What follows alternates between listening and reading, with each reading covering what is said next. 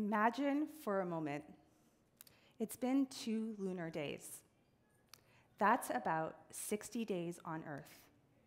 You have been in perpetual darkness in the south pole of the moon. Today's a big day. Improved lighting conditions are on the horizon, literally. You know what that means. It's time to adjust that solar array and power up. You gear up in your exploration suit, and as you're making the fix, you look up. And there it is, this bright blue marvel in the distance. This is your view. And you chuckle and say, this never gets old. That was just a story of where we are headed. A story of how we aim to live and work on the moon. It will be a reality in this decade. Just because humans have not been to the moon since 1972 does not mean we have not been preparing to go back. We want to explore more of our solar system and do it sustainably. So understanding the effects of long-duration missions on humans is incredibly important. Currently, science and technology missions are leading the way. Our bots are helping us get ready for our boots. We are going from Apollo to Artemis, Apollo's twin sister and goddess of the moon. So why am I standing in front of you today? I'm not a scientist or an engineer, but I'm talking to you about space exploration. My passion and driving force is to emphasize the importance of telling our exploration story. Yes, our story. I love what I do. It genuinely excites me. When people ask me what I do, I'll often say, I'm a professional storyteller. I've spent my career looking at the stories behind some pretty impressive projects, goals, and individuals. I've seen stories unfold, history being made, and it's made me realize that the multiple perspectives that weave together a powerful narrative create an impact like no other. So you want to hear a story? Over the course of 6 Apollo missions, astronauts brought back 842 pounds of moon rocks. These geologic wonders have served the science community well to this day. Yes, people are still studying the samples that came back to Earth over 50 years ago. But more on this in a second. Let's go back to Apollo. During this era of exploration, the science community had the foresight that they would need to save some of these samples for future generations of scientists because tools and methods would evolve. So some of these samples were stored, untouched, unopened, for 5 decades. Think about that. One of these samples was vacuum sealed on the moon, and then sealed in a similar vacuum when it was brought back to Earth, so it remained pristine. A group of scientists in what's called the Apollo Next Generation Sample Analysis, or ANCSA, developed a method to study this sample. First, they extracted gas from this vacuum-sealed tube to see if there was a lunar gas present. Then they gave the tube a CT scan, yes, the same CT scan that we could get, so they could image the inside and prepare for its dissection without any surprises. And finally, they spent a few grueling weeks getting the sample sorted, millimeter by millimeter. Now, the ANCSA scientists are going to study the sample to prepare for future Artemis missions. How cool is that?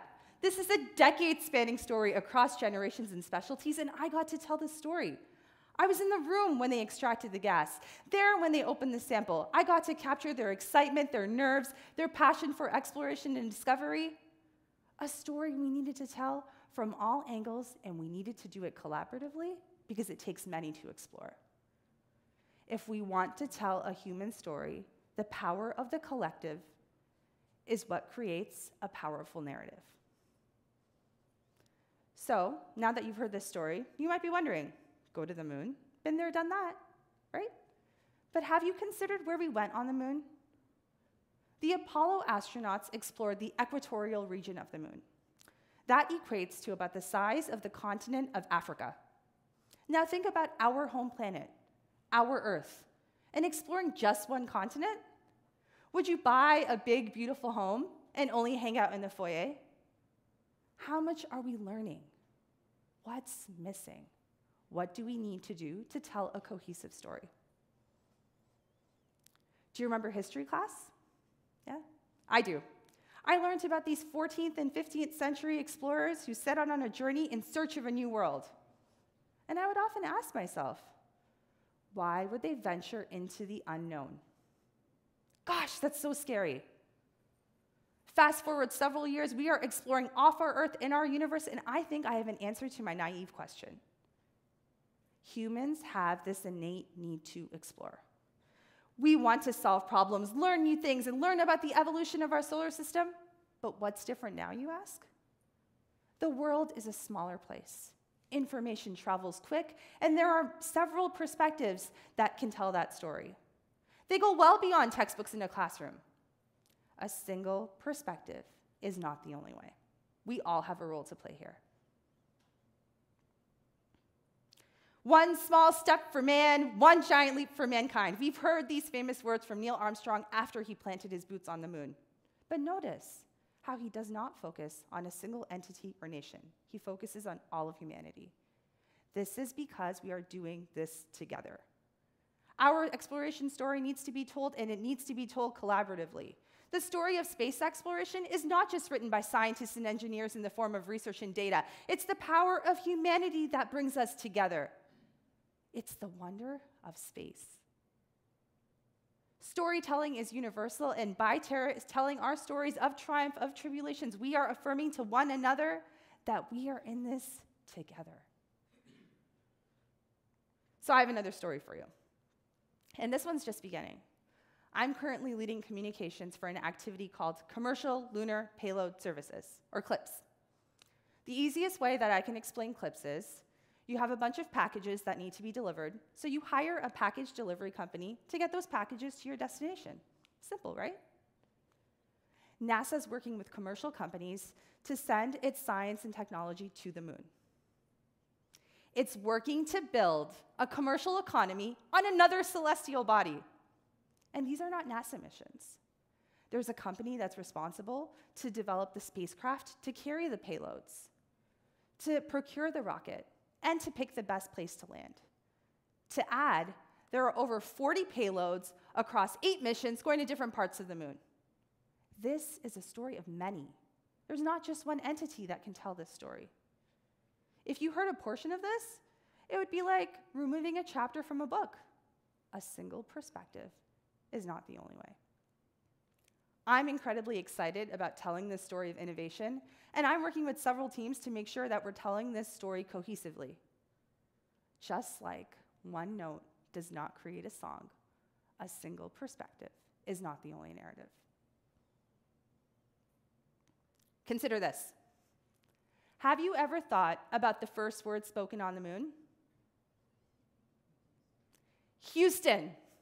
The eagle has landed. Houston. Standing with you today in that very Houston, I'm here to tell you that we are going back to the moon in a new and exciting way. We are exploring the far side of the moon, the south pole of the moon, places that are permanently shadowed, places with harsh environments, harsh lighting conditions, and it's just not a single entity that's doing this. Countries across the globe, small and large commercial companies, academia, students, scientists, even you and I, we're a part of this. We're doing it together. This time, it's not a race. It's a relay for long-term, sustainable exploration from an evolved point of view. There are hundreds of thousands of technical people out there working through the barriers that we are about to encounter and running scenarios on things that could go wrong. But if people like me, who sit where I sit, don't bridge that gap, we will not be telling all of humanity what it takes to explore and how it really does take all of humanity to make it happen. Storytelling is universal. We all have a story to tell. I invite you to be part of this exploration story to create a world of understanding and a world of explorers on and off our Earth. Thank you.